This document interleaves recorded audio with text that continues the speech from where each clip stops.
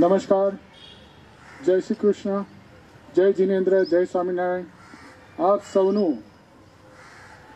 कौन बनेगा करोड़पतिना सौथी नानकड़ा बाळक कौन बनेगा अक्षरपति एनी सीजन 2019 में हार्दिक स्वागत है।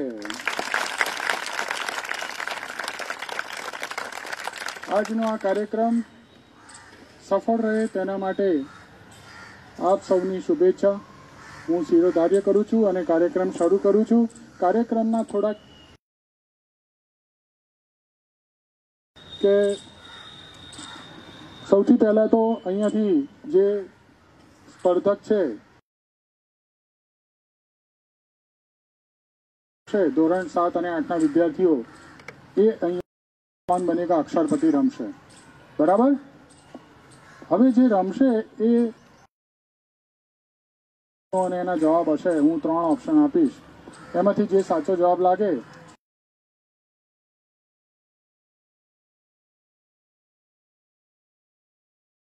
अहींया तो कैश मळशे। जवाब 5 रुपया कैश।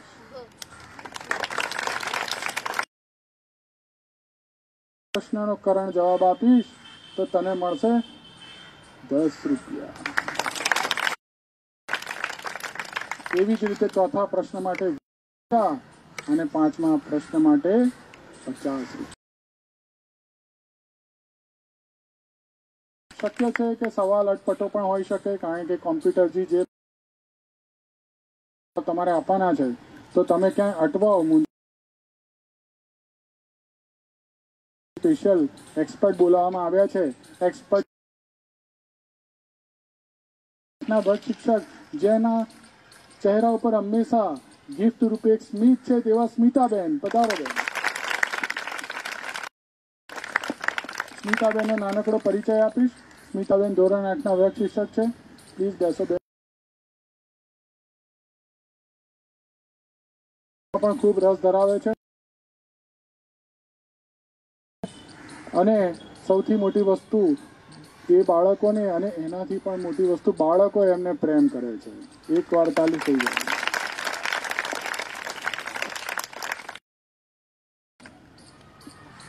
કોઈ પણ પહોર હોય કોઈ પણ અવસ્થા હોય હંમેશા કોઈ પણ ક્ષણે જાગૃત રહેનાર જાગૃતિબેન પણ સાતના વર્ગ શિક્ષક આવો જાગૃતિબેનનું હાર્દિક સ્વાગત છે। जागृतिबेन पोते भाषाना खूब सारा शिक्षक छे साथे साथे तेमणे हवे गणितमां पण खूब सारी हथोटी केळवी छे अने खूब ज गूंचवण भर्या दाखला तेओ आम उकेली नाखे छे। तेना माटे एकवार जोरदार ताली थई जाय। तो मित्रों वधारे तमारो समय नथी लेतो अने शरू करीए छे कौन बनेगा। क्या बात है। સૌથી પહેલા સ્પર્ધક માટે અહીંયાથી એક આપણે ચિઠ્ઠી જે છે એ ઉપર તો હું યુવરાજભાઈને વિનંતી કરું પ્લીઝ આવો અને ચિઠ્ઠી એક ધોરણ 7માંથી આપણે ધોરણ 8માંથી આપણે શરૂ કરીએ છીએ।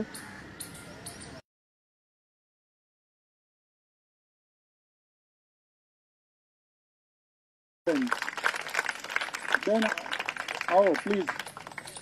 જાનવીબેન आश्चर्य था कि कभी टॉक પાસે તો અટક તાકો દિયા કેમ છે એ ખૂબ જ આવો આવો પધારો।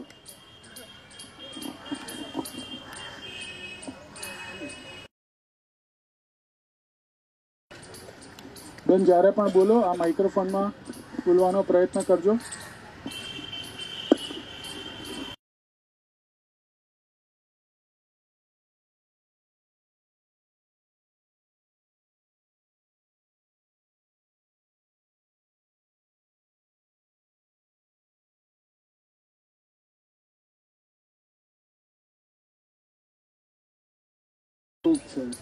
એટલે મારા ચહેરા ઉપર હંમેશા હાસ્ય। બેન તેઓ પોતે ખૂબ જ છેલ્લે નાટક કરવામાં આવ્યું ત્યારે એમાં એમણે ખૂબ સારી એક્ટિંગ કરી હતી। સાથે તેમના પિતાજી છે ખૂબ સારા વકીલ છે। હોય છે મદદ કરવા માટે તેના પિતાજી શ્રી વિજયભાઈ માટે એકવાર તાલી થઈ જાય. બેન, શરૂ કરીએ કાર્યક્રમ.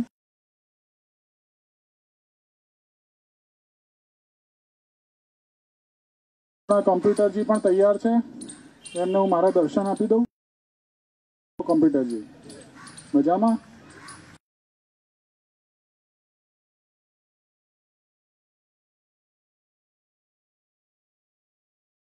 ટેન્શન નથી ને કોઈ પ્રકારનું? પહેલો પ્રશ્ન તમારી સામે બોલવા જવાબ આવડતા હોય તો વચ્ચે બોલતા નહીં. સફારી ગાડી, સફારી નામની એક ગાડી આવે છે. એ કઈ કંપનીની એ બનાવે છે? મારુતિ.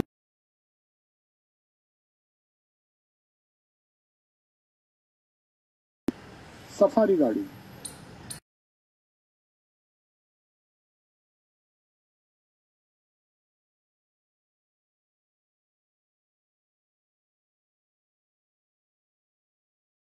સાથે સાથે તમે ફ્લિપ ધ ક્વેશ્ચન એટલે પ્રશ્ન બદલી શકો છો. ટાટા. ટાટા. શ્યોર? લોક કરી દઉં? લોક કરતા જણાય છે કોમ્પ્યુટર જેનું કહેવું છે કે ટાટા સફારી ગાડી એકદમ સાચો જવાબ છે. આપ સૌની સાક્ષીએ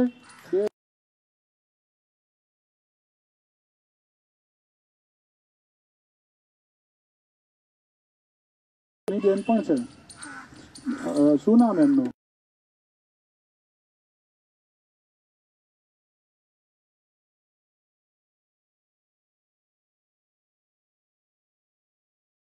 પાવરફુલ છે તમારા કરતા બી. તમારી વસ્તુ લઈ પણ આપે કરે? ઓકે, કઈ વાંધો નહીં, પણ મોટી બેન તરીકે તમે જતું કરો છો, બહુ મોટી વસ્તુ છે. થેન્ક યુ સો માટે. તમારી સામે આવવા જઈ રહ્યો છે તો ધ્યાનથી સાંભળજો.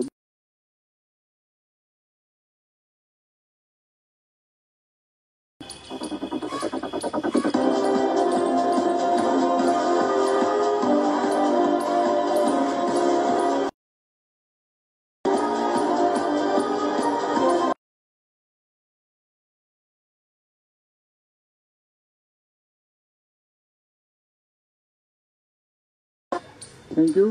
બીજો પ્રશ્ન. હા નથી. કઈ રસી વપરાતી નથી? ધ્યાનથી સાંભળજો પ્રશ્ન. શીતળા, કોલેરા કે ઓરી છબડા? શીતળા. શીતળા. ફટાફટ જવાબ આપો છો બેન. ટીચરે શીખવાડ્યું હતું? અરે વાહ. તો પછી લોક કરું છું. શીતળાને લોક કરો. शीतला एकदम सारा. क्या बात है, क्या बात है બેન. તમને મળે છે 5 રૂપિયા. ભાઈ, આ 5 રૂપિયા નાની રકમ નથી. આમાં એ નાની બેન માટે એક રબર લાવી શકશે. અને રબર છે ગબ્બર છે.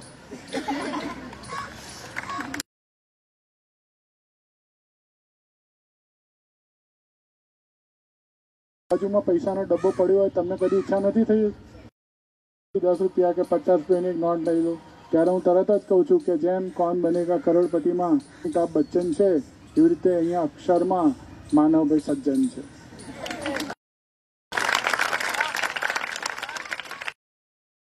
બીજો પ્રશ્ન 10 રૂપિયા માટે. તૈયાર બેન? હજી તમારી પાસે 2 લાઇફલાઇન છે. આપણા કોણ બનેગા અક્ષરપતિમાં એક છેલ્લો જે મુદ્દો છે એ તમને જણાવી દઉં કે જો છેલ્લા પ્રશ્ન જે 50 છે એ ખોટો પડશે તો તમારા બધા જ પૈસા ફરીથી આ બેંકમાં જમા થશે. હા, એટલે યાદ રાખજો કે 2x = 4. 2x બરાબર 4 પ્લસ x. 2x બરાબર 4 પ્લસ 2 8 કે 4. ફરી એકવાર બોલું છું. 2x બરાબર 4 પ્લસ x. तो x बराबर कितना? 2 4.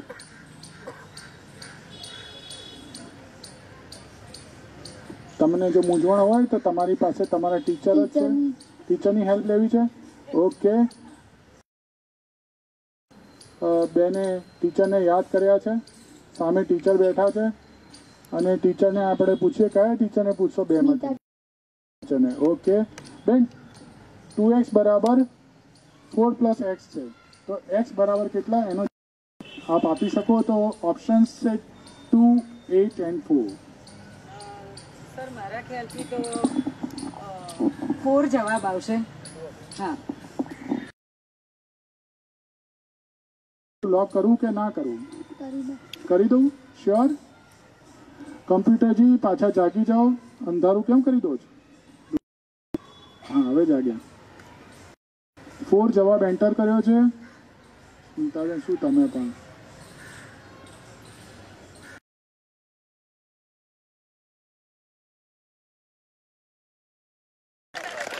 બેન, આ 10 રૂપિયાની રકમ એટલે કે 10 વત્તા 5 વત્તા 2 બરાબર 17 રૂપિયા. એમાંથી તો નાનો એક કંપાસ પણ આવી જશે નાની બેન માટે,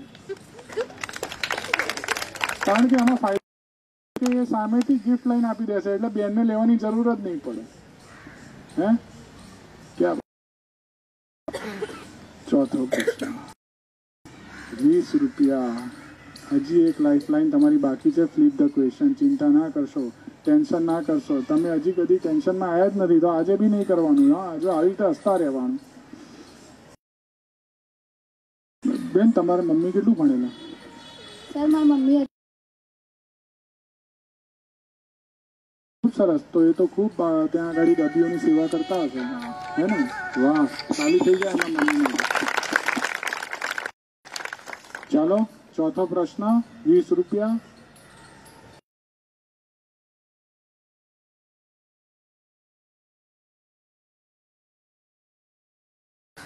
ડાંગરમાંથી શું પાકે? ચોખા કે અડદ? ચોખા. ચોખા. શ્યોર? લॉक કરું? કમ્પ્યુટરજી, બેનનું કહેવું છે ચોખા. ડાંગરમાંથી ચોખા પાકે. જવાબ સાચો છે. તમે જુઓ કે આ કોણ બનેગા અક્ષરપતિમાં કેશ ઇનામ આપવામાં આવે છે, અને જ્યાં કેશ છે ત્યાં એશ છે.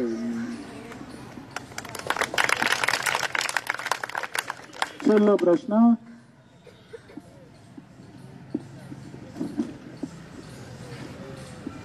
50 રૂપિયા માટે. 50 રૂપિયા. 50 વિચારો મગજમાં આવી જાય કે કેવો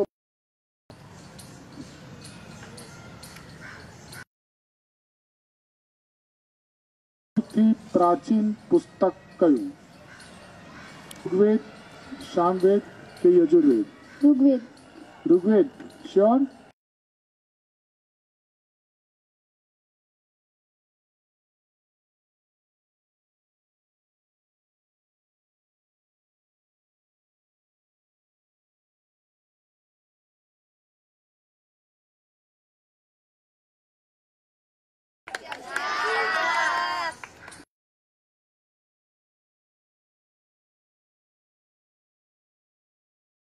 હવે તો બેન માટે કેટલું બધું પોતાનું બી એક નાનકડી વસ્તુ આવશે, બેનની પણ આવી જશે.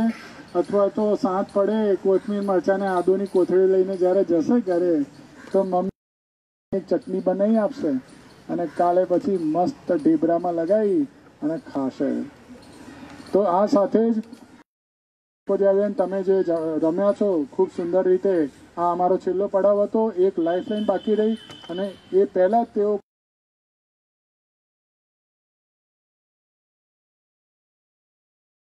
થેન્ક યુ બેન. આપ અહીંયા મૂકી દો. હવે આપણે ધોરણ 7માંથી એક વિદ્યાર્થી કોણ આવશે 7માંથી એના માટે નક્કી કરશે યુવરાજભાઈ. આવો યુવરાજભાઈ, ખેંચો અને જાગૃતિ ટીચરને આપો.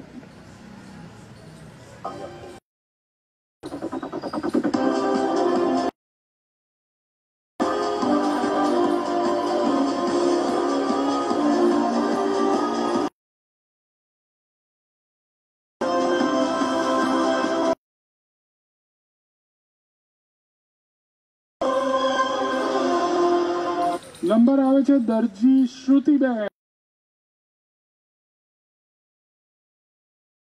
શ્રુતિબેન, તમારું હાર્દિક સ્વાગત છે કાર્યક્રમમાં. આ અમારી સિઝન છે 2000. कौन बनेगा?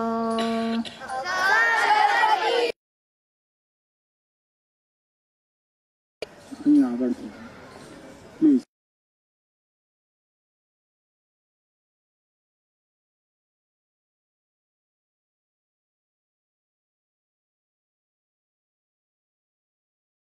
ભણવામાં તો હોશિયાર છે, સાથે સાથે પ્રવૃત્તિઓમાં ચિત્ર દોરવાનું હોય કે પછી સુવિચાર લખવાનું, આ બધામાં તો એક્ટિવ છે જ. પણ સાથે સાથે કે તેઓ જ્યારે જ્યારે વાત કરે છે કદી પકડાતા જ નથી. એટલું ધીમે રહીને બોલે છે કે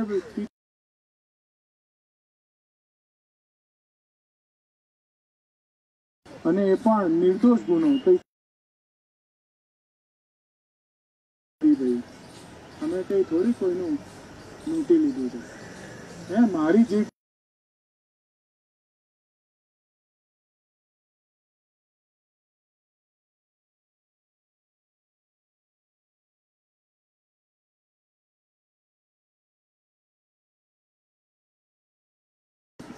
ક્રિકેટમાં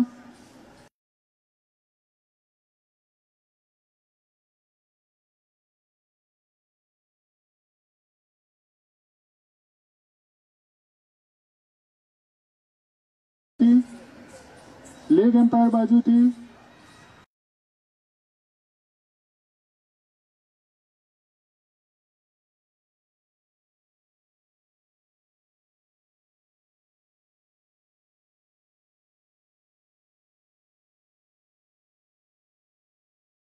તો તમારી પાસે લાઈફલાઈન છે. દરેક જવાબ માટે તમને 15 સેકન્ડનો ટાઈમ મળે છે. સેકન્ડમાં તમારે ડિસિઝન લઈ લેવાનું છે.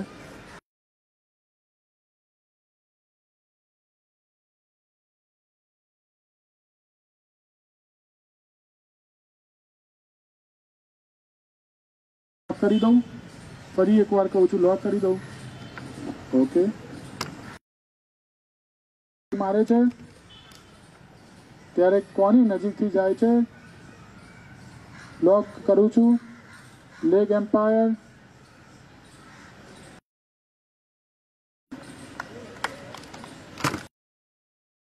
ઓવર ડ્રાઈવ મારે એટલે કે સામેની દિશામાં એ મારે છે, તો એ તો આ બાજુ કઈ રીતે બોલ જવાનો? પાછળની બાજુ. લેગ એમ્પાયર એટલે લેગની પાછળ ઊભા હોય છે ને. પણ કઈ વાંધો નહીં, તમે અહીંયા આવ્યા, સભાને તમારા દર્શન થઈ ગયા. આમ જુઓ તો ક્યાંક પાટલીઓની વચ્ચે, બેનપણીઓની વચ્ચે ક્યાંક સંતાયેલા હોય છે. આવી રીતે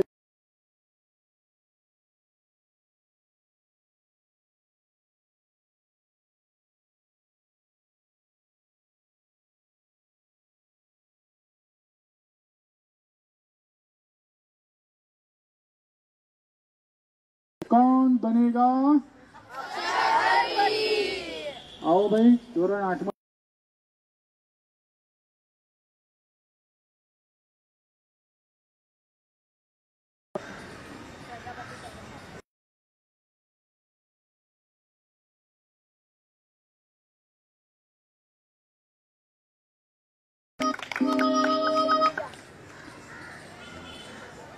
आओ करण भाई, आओ.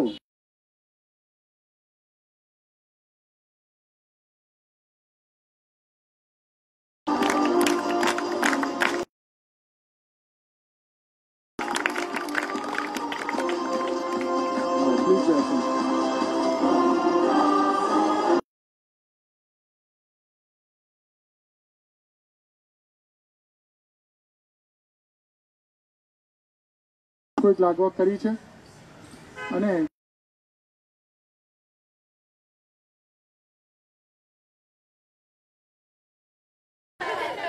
પણ એવું નથી. કરણભાઈ એ પોતે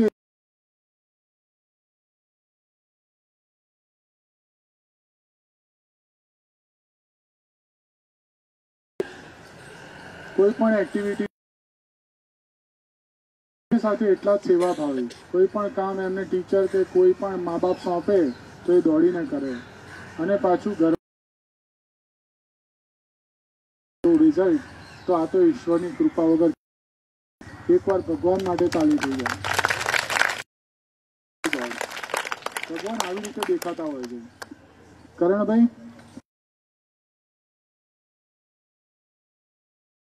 કલમ 370 વિશે ભારતીય જનતા પાર્ટીએ જે કાર્યક્રમ રાખ્યો હતો, અને એ વખતે મને કોર્પોરેટરશ્રી જે અહીંયા આવેલા એમણે કીધેલું કે અમે નવા વડદની બધી સ્કૂલમાં ફર્યા,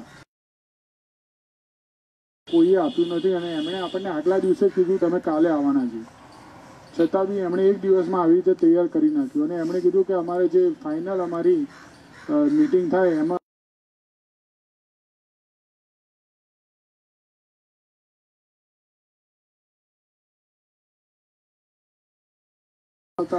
કરણભાઈનું આપણે હાર્દિક સ્વાગત કરીએ.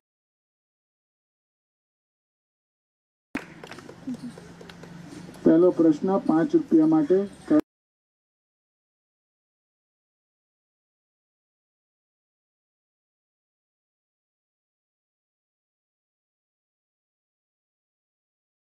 વાઇફલાઇન નો યુઝ કરવા નથી કરતી. ચાલો, દાલ સરોવર.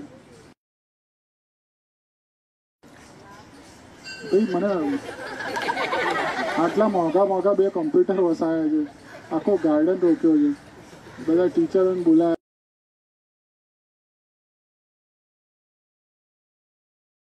સાચો છે.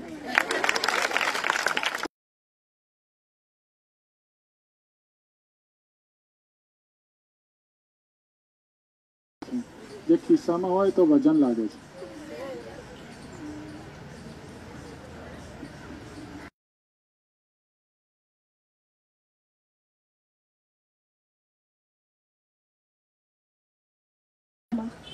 બંને જોડિયા લાગે છે. હા. બંને પાછા તમારી જેમ હોશિયાર જ છે એવું મને.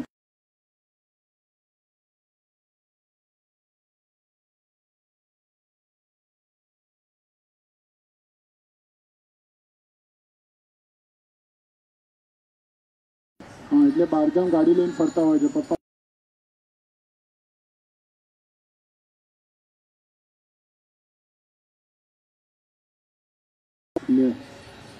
કેટલું સારું કહેવાય. પ્લીઝ એમના માટે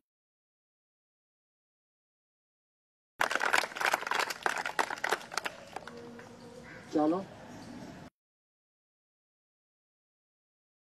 એના પછી આપના માટે પ્રશ્ન. સ્વામિનારાયણ સંપ્રદાયના સ્થાપક કોણ હતા?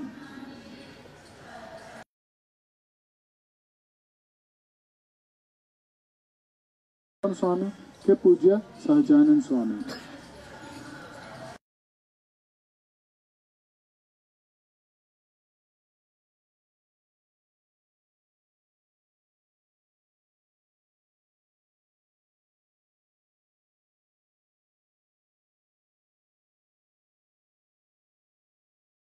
₹5 વાળો. તમે લાઈન છે તમારી પાસે?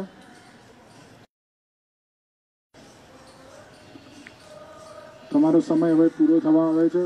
5 4. સ્વામી સજાનંદ, શ્યોર? શ્યોર ના હોય તો પછી લાઈફલાઈન લઈ શકો છો. Teachers advice. કયા ટીચરને તમે પૂછશો? ટીચર સ્મિતાબેન, ફરી એકવાર તમારો નંબર આવ્યો છે જવાબ આપવામાં. પ્રશ્ન છે કે સ્વામિનારાયણ સંપ્રદાયના સ્થાપક કોણ હતા? પૂજ્ય પ્રમુખ સ્વામી, પુરુષોત્તમ સ્વામી કે પૂજ્ય સહજાનંદ સ્વામી?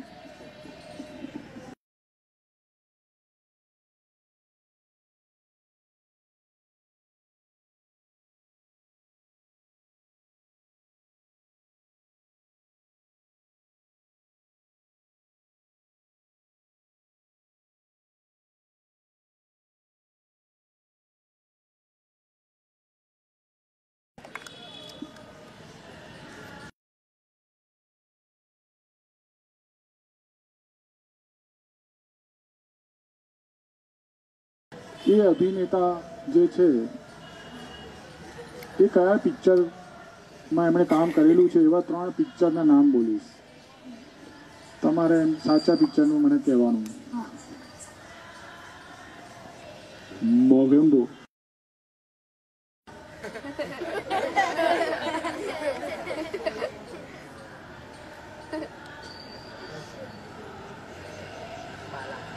મોગેમ્બો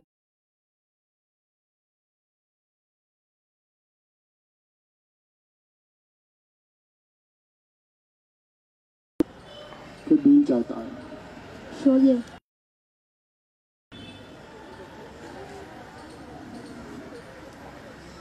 શ્યોર છો તો લોક કરું, નહીતર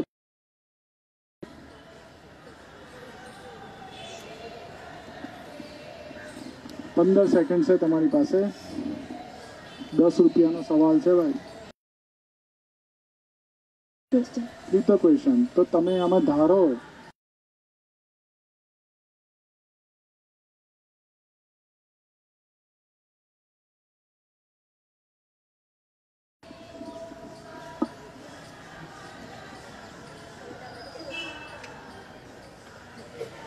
ટીચર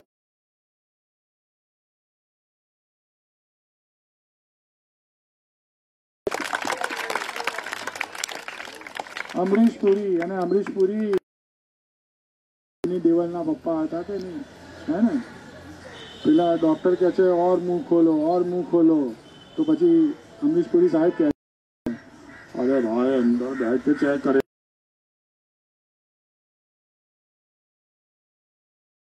તો આવા ખૂબ સારા અભિનેતા એમને ખૂબ યાદ કરવા પડે. એમણે એટલા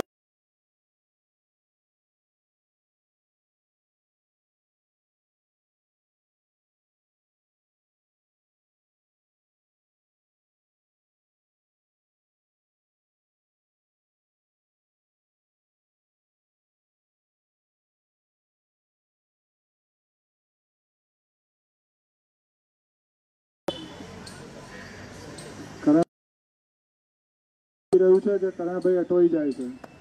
બંને લાઈફલાઈન છે અને તમે ચિંતા ના કરશો. જો તમે ખોટો જવાબ આપશો તો તમે કંઈ ગુમાવવાના નથી. આ 7 રૂપિયા તમે લઈને જ જવાના છો, એટલે રમજો. પ્રશ્ન નથી. કયા નથી લગ્ન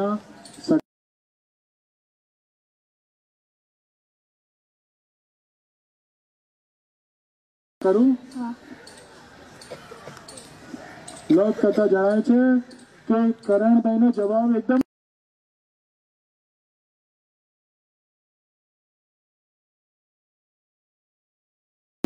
નવીન સિક્કો. કરણભાઈ તમારા માટે દુઃખના સમાચાર એ છે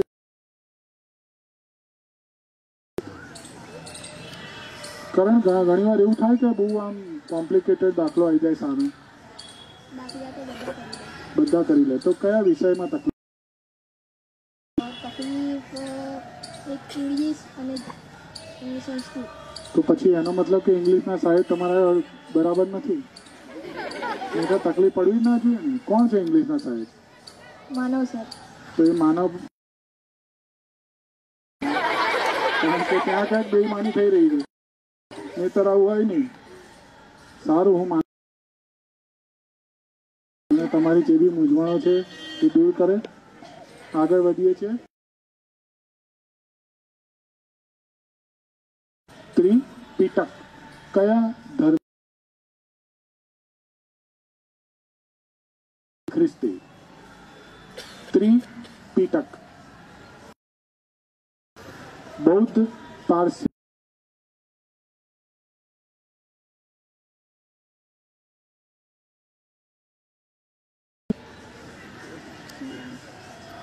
બૌદ્ધ. 20 સેકન્ડ મળશે. 50 રૂપિયામાં અનલિમિટેડ ટાઈમ. અનલિમિટેડ. બૌદ્ધ, પારસી અને ખ્રિસ્તી.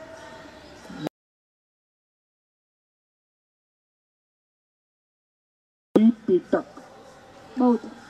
બૌદ્ધ લોક કરી દઉં છું. હા. ઓકે.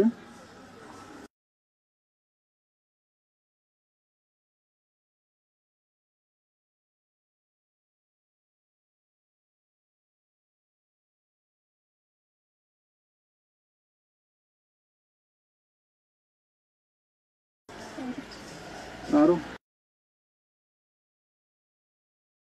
દોડતા એવું કઈ નથી ને? આ જે પૈસા આવ્યા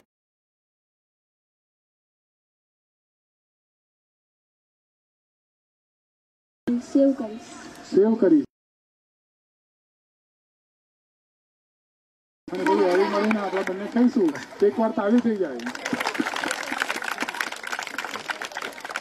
50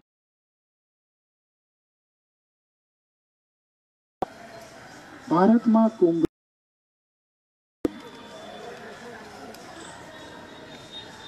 કુંભનો મેળો.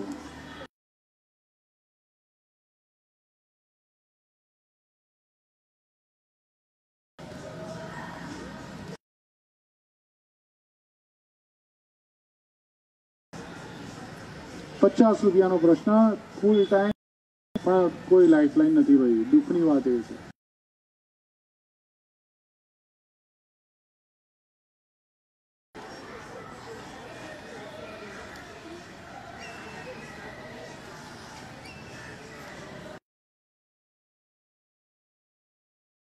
શું ચાલે છે મગજમાં? આમ કયો જવાબ ચાલે છે?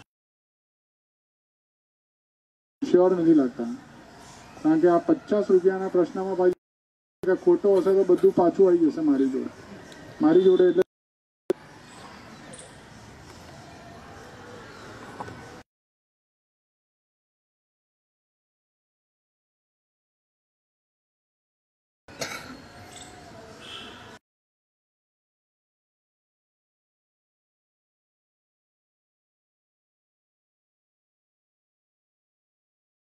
જતા હોય ગાડી લઈને બહારગામ તો બેસી જવાનું, મને મેળામાં લઈ જાઓ.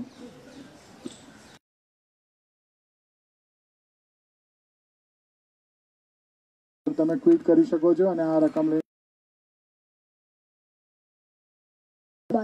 અલ્હાબાદ કુંભનો મેળો. અલ્હાબાદ, હરિદ્વાર કે અમદાવાદ? બોલો.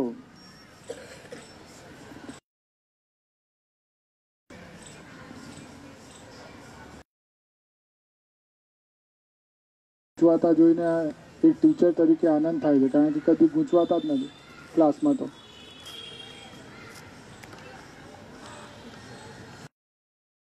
લોક કરી દઉં? શ્યોર? 50 નહીં પણ ₹87 રિસ્ક છે. અલ્હાબાદને લોક કરી દીધો છે. અરે યાર, તમને શું લાગતું હતું અલ્હાબાદ ના હોય? હરિદ્વાર.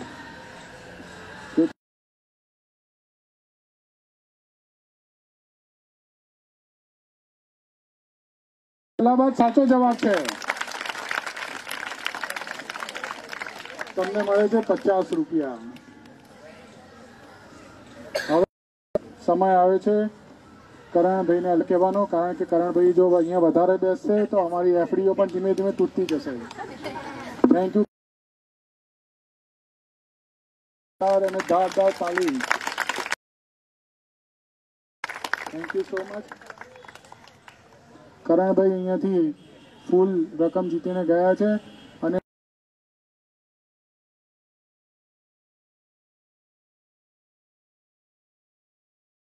એ 94 લાવશે અને આપણે કૌન બનેગા અક્ષરપતિ પૂરું થાય એટલે સરસ મજાની ભેળ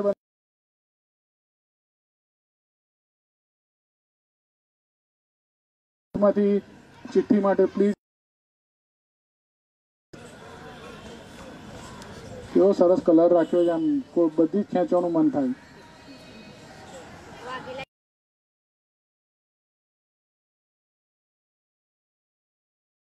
આવો.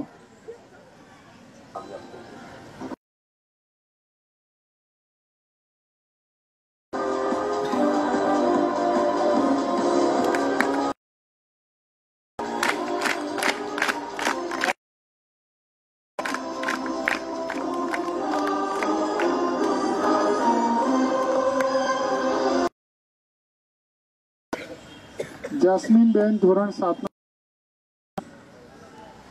એક્ટિવ છે દરેક બાબતમાં. તેમના ચહેરા હંમેશા સ્માઇલ રહે છે, પણ મને હંમેશા એક પ્રશ્ન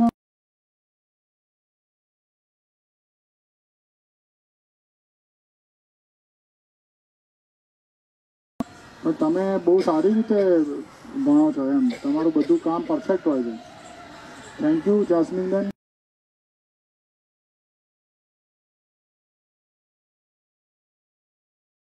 આગળ જતા બી કોઈ ટેન્શન નથી. તમારે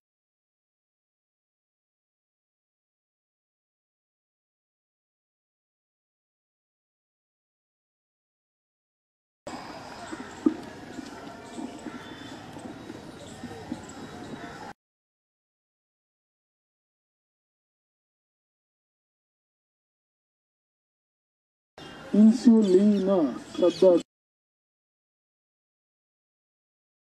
કયા રોગ સાથે? ક્ષય, ડાયાબિટીસ કે એઇડ?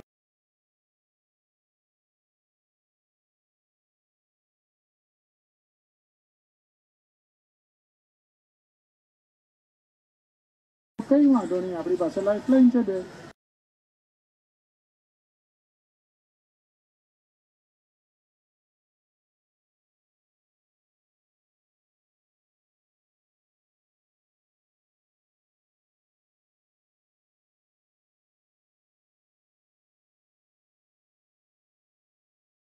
કરી દઉં, ડાયાબિટીસને લોક કરું છું અને લોક કરતા જણાય છે કે જવાબ સાચો છે બેન તમારો.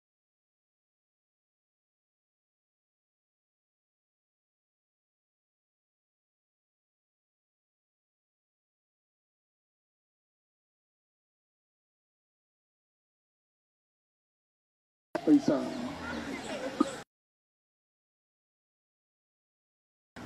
પણ મોદી સાહેબે બધું બંધ કરાવી દીધું, ડાયરેક્ટ ખાતામાં જ પૈસા જમા થાય.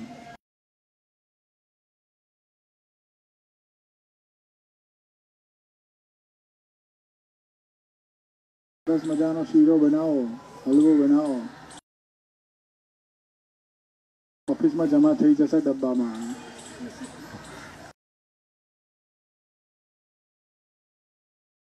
જો -5 + -5 = કેટલા? 10 -10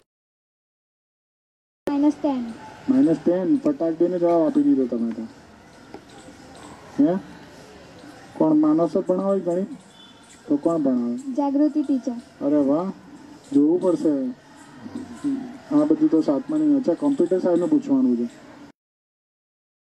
-10 એન્ટર કરું છું તો જણાય છે કે આ જવાબ સાચો છે. વાહ, એ ભલે -10 ને કરે છે +10.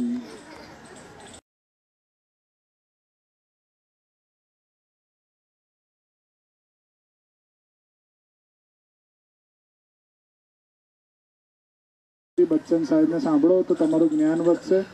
અને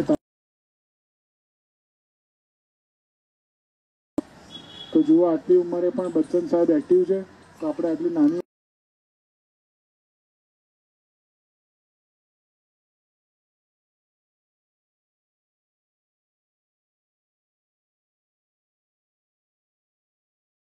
એટલીસ્ટ 3 મિનિટ માટે એક્સ્ટ્રા રીડિંગ કરીશ. ઓકે, થેન્ક યુ બેન. ત્રીજો પ્રશ્ન હું પૂછું એ પહેલાં આપને પૂછીશ કે તમારા ફેમિલીમાં બીજું કોણ કોણ છે? મારો મોટો ભાઈ, મમ્મી, પપ્પા. મોટો ભાઈ, મમ્મી ને પપ્પા. અને મોટો ભાઈ શું કરે છે? 12મું ધોરણ. સાયન્સ કે કોમર્સ? કોમર્સ. અચ્છા, અને ભણવામાં હોશિયાર કે એવરેજ? એવરેજ. ઓકે, એટલે એનો મતલબ કે ભણવાની દ્રષ્ટિએ પપ્પાનો બધો આધાર.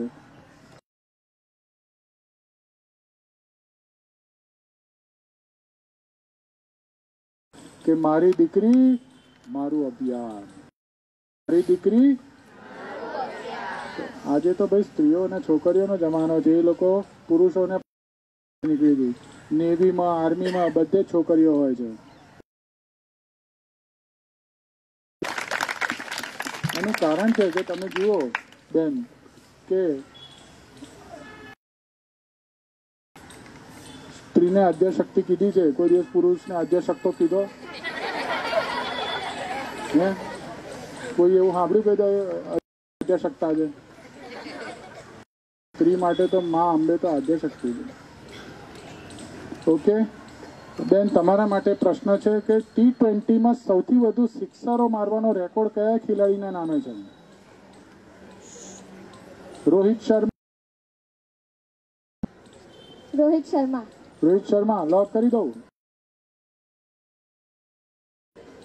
રોહિત શર્મા ભાઈ આવો આવો આવો આવો આવો. હા આવી ગયા. સાચો છે.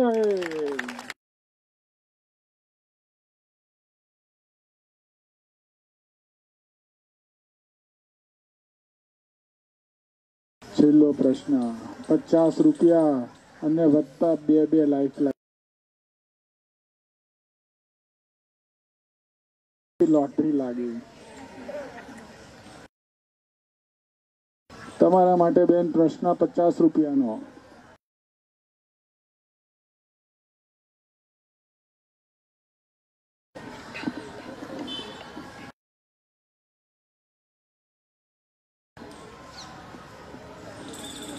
ધ્યાન. મા બાપને ભૂલશો નહીં. ભૂલો મા બાપને ભૂલશો નહીં. ગીતની રચના કોણે કરી? કીર્તિદાન ગઢવી, પુનિત મહારાજ કે પૂજ્ય શ્રી મોદી? તમારી પાસે 2 લાઈફલાઈન લેવાનું. હું ક્વેશ્ચનને ફ્લિપ કરું કે તમે ટીચર્સ એડવાઇસ લેશો? Teachers advice. ટીચરની સલાહ લેવા માંગે છે બેન. તો પ્રશ્ન પેચીદો છે. ટીચરને પૂછીએ. કયા ટીચરને પૂછશો? જાગૃતિ. બેન તમારે આ વિશે કંઈ કહેવું છે કે ભાઈ પૂજ્ય શ્રી મોટા કે કીર્તિદાન ગઢવી મા બાપને ભૂલશો નહીં ગીત કોણે રચ્યું? મારા ખ્યાલથી આ ગીતના રચયિતા છે પુનિત. બેન લોક કરી દઉં. હા. 50 રૂપિયાનો પ્રશ્ન છે. ટીચર ઉપર વિશ્વાસ છે? હા. પૂરેપૂરો? હા. પછી એમ ના વિચારતી કે તો પણ ટીચર આપી દેશે સર, પછી ખોટું પડશે તો કોઈ અહીંયા નહીં થાય ચીટિંગ. પુનિત મહારાજને લોક કરું છું અને જણાય છે કે તમારા ટીચર બેન સાચા છે.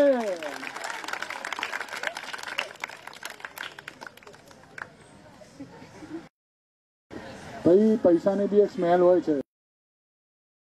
પરફ્યુમ ખિસ્સામાં છાંટીને રાખવું.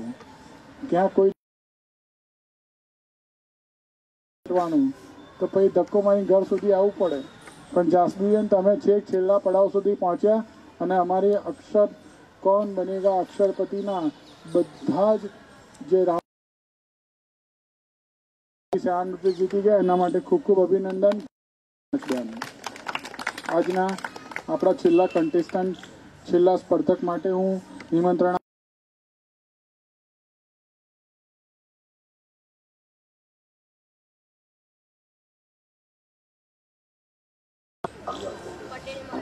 પટેલ.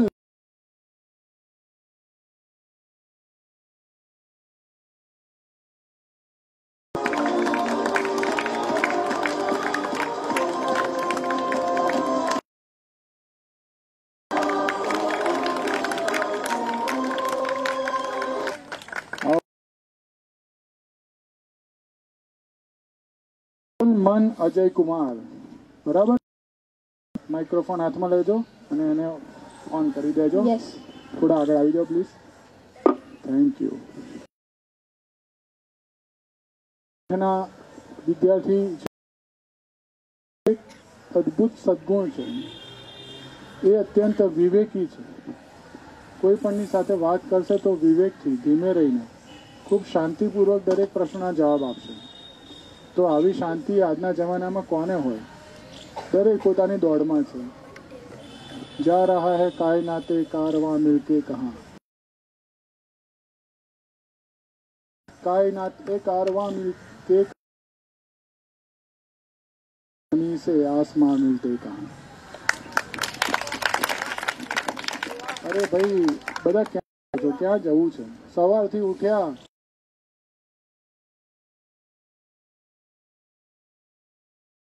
પડો, ત્યાંથી આવો તો 11 થી 5 સ્કૂલમાં જાઓ.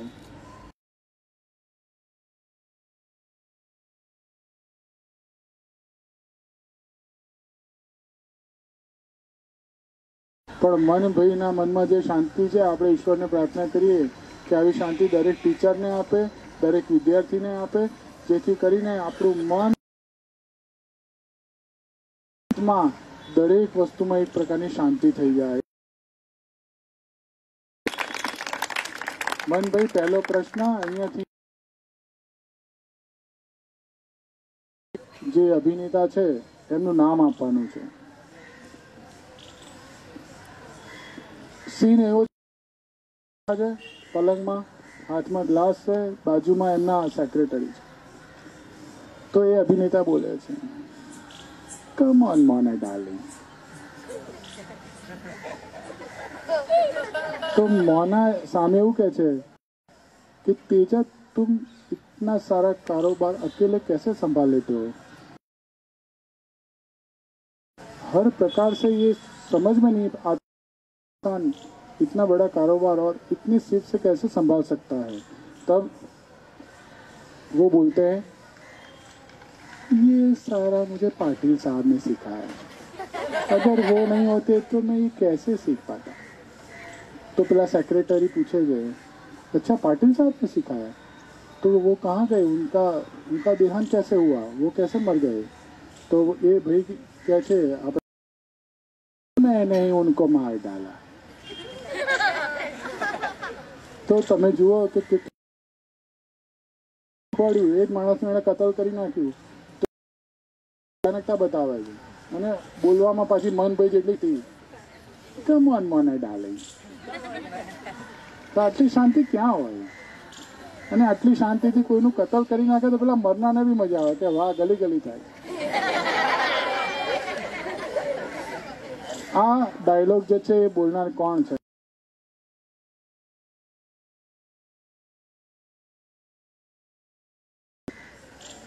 કે રણજીત.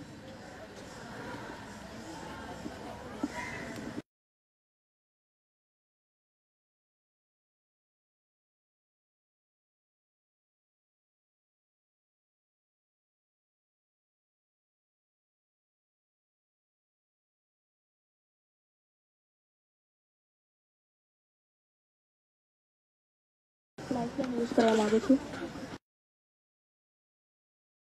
Teachers advice. તમે બિલકુલ ચિંતા ના કરશો, આના પછીના પ્રશ્નો સહેલા બી હોઈ શકે. હા, એ તો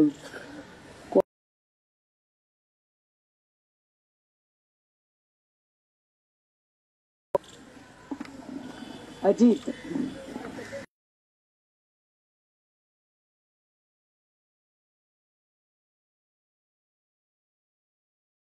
કે જવાબ સાચો છે.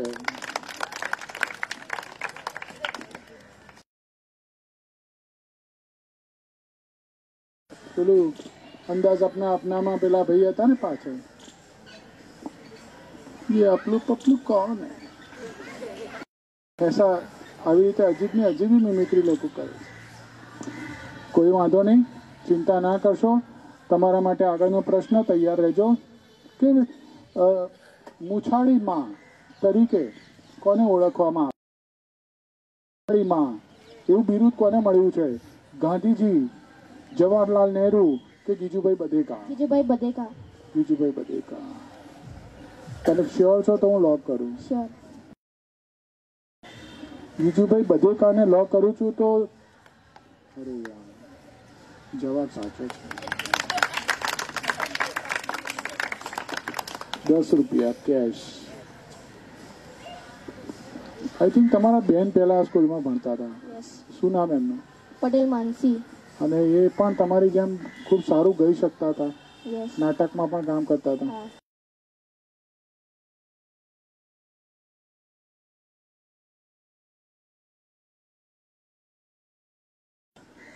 એ પણ સારા ગાયક છે. તો આવો આપણે બંને મળીને ગઈએ. सबका कहना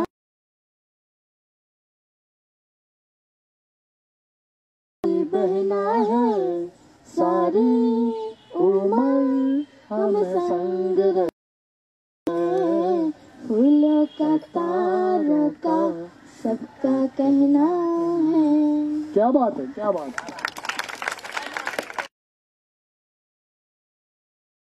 એમાં આટલો પ્રેમ હતો કે ભાઈ આવું કહી શકતો હતો કે સારી ઉંમર અમે સંગ રહેના.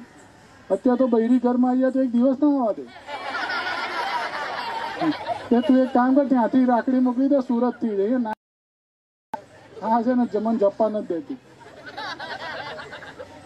અમારા બી બેન અહીંયા બેઠા જાગૃતિ બેન રાખડી બાંધે. એ બી ઘણી વાર ઘરે આવવાના કે ભાઈ હું ઘરે આવું અત્યારે. મેં કહું ના, તમારે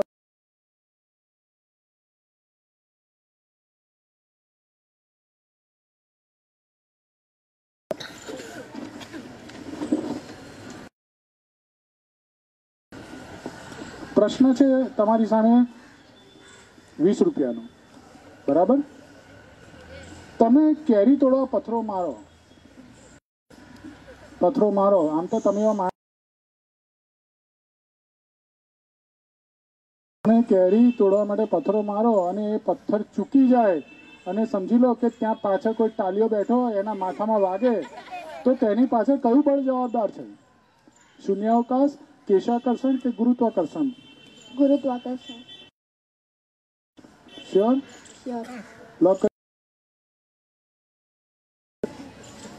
લોક કરતા જણાય છે ગુરુત્વાકર્ષણ જવાબ સાચો છે. કોણે બનાવ્યો તો નિયમ? ન્યૂટને. કારણ કે એના માથે બી ટ્રેડિંગ નહીં.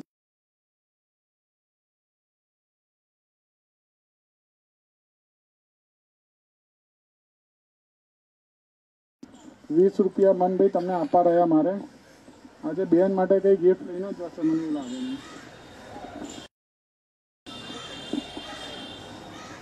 મનભાઈ વિચારીને રમજો.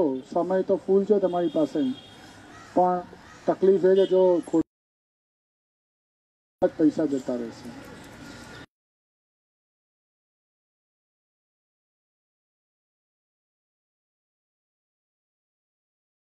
કયા શહેરમાં જઈ શકો? National highway number 8, Mumbai, Delhi, Madhya Pradesh.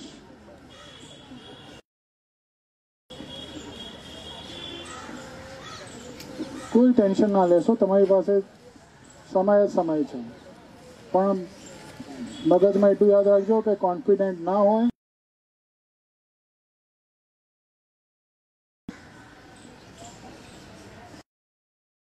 Use કરવા માટે વિથ ધ ક્વેશ્ચન. ઓકે, હું વિથ ધ ક્વેશ્ચન કરું છું, પણ તમે માની લો કે ગેસ કરે તો આમાંથી કયું આપત જવાબ? Mumbai, national highway number 8, Mumbai. લોક કરું? શ્યોર? બહુ કહેવાય ભાઈ તમે તો.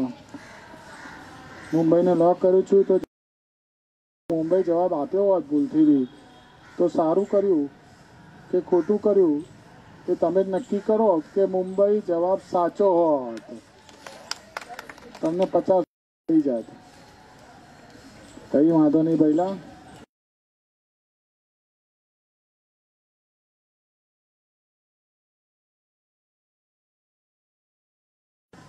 કોણ એકી સંખ્યાનું ચાહક નથી?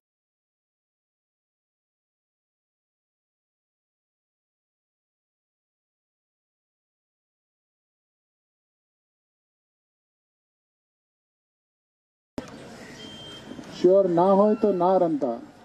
અને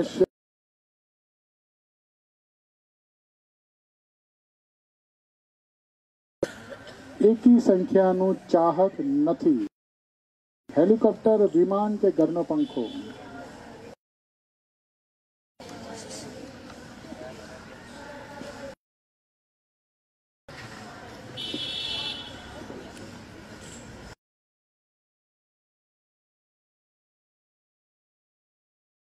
મારી બંને લાઈફલાઈન મનભાઈ જતી રહી છે. તમને આટલા બધા વિચારોમાં જોઈને મને બહુ સુખ નથી થતું, પણ હું શું કરું? હું અહીંયા રમાડવા બેઠો છું એટલે તમારી પર દ્રષ્ટિ મારે રાખવી જ પડે છે.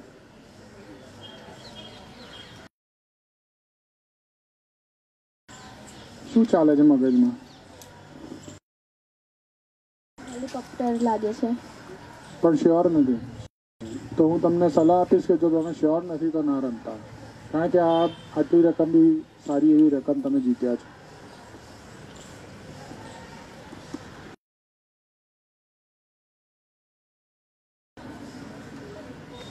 શું લઈને આવ્યો હતો? એને મેગીનો બહુ શોખ છે, તો હું એના માટે 10-12 જેટલા કોન આવે એટલા હું એને લઈ આપું. પણ કઈ વાંધો નહીં, હવે 3 કોન આવશે આમાંથી, અને 7 રૂપિયા જે બચે એમાંથી તમે તમારા માટે નાનકડું કંઈક બીજું લઈ શકો છો, રબર પેન્સિલ પેન લઈ શકો છો.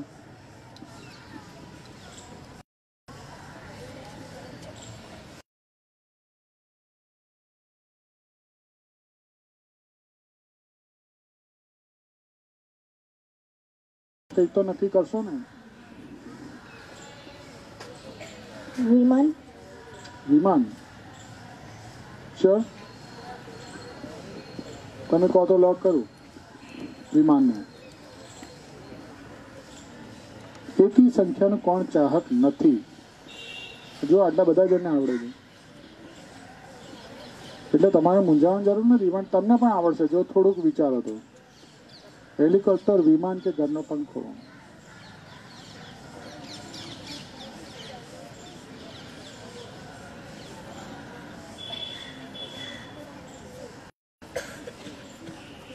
વિમાન. વિમાન. Sure. શ્યોર? લોક કરી દઉં? ઘણો બધો વિચાર મનોમંથન કરી અને મન પોતાના મનોમંથનને અંતે માનવભાઈને જવાબ આપી રહ્યા છે કે કોણ એકી સંખ્યાનું ચાહક નથી? હેલિકોપ્ટર, પંખો? એમનું કહેવું છે વિમાન. વિમાનને હું લોક કરું છું.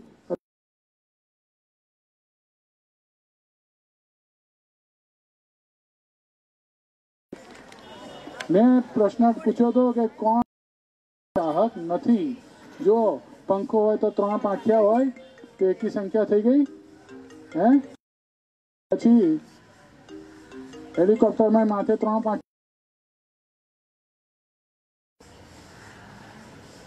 પણ વિમાન છે એમાં તો ઘણા બધા પાંખિયા, મોટા ભાગે દેખાતા 2 જ હોય છે અને પાછળ 2 દેખાય બહુ તો 4 પાંખિયા દેખાય. માટે વિમાને સાચો. આપની સાથે રમીને મને ખૂબ આનંદ થયો. આજનો મારો દિવસ સફળ થયો. મારા મનમાં, મારા તનમાં, મારા જીવનમાં એવી શાંતિ વર્તાય એવી હું ઈશ્વરને પ્રાર્થના કરું છું, અને તમે પણ મારા માટે એવી પ્રાર્થના ઘરે કરજો. Thank you. તો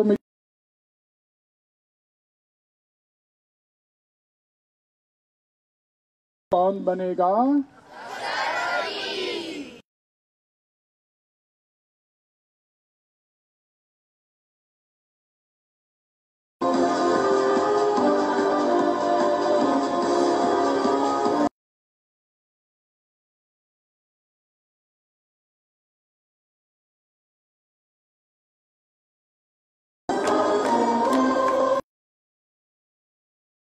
અને મિત્રો તમે જાણો છો કે આપણી અક્ષર પ્રાથમિક શાળાની પ્રથા છે કે કાર્યક્રમના અંતે કંઈક તો પ્રસાદી મળવી જોઈએ.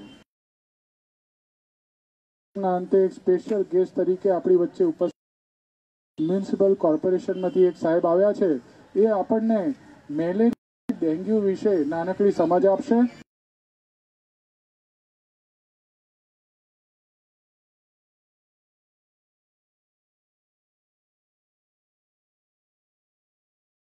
આપણને જે પણ સમજાવે, જે પણ કહે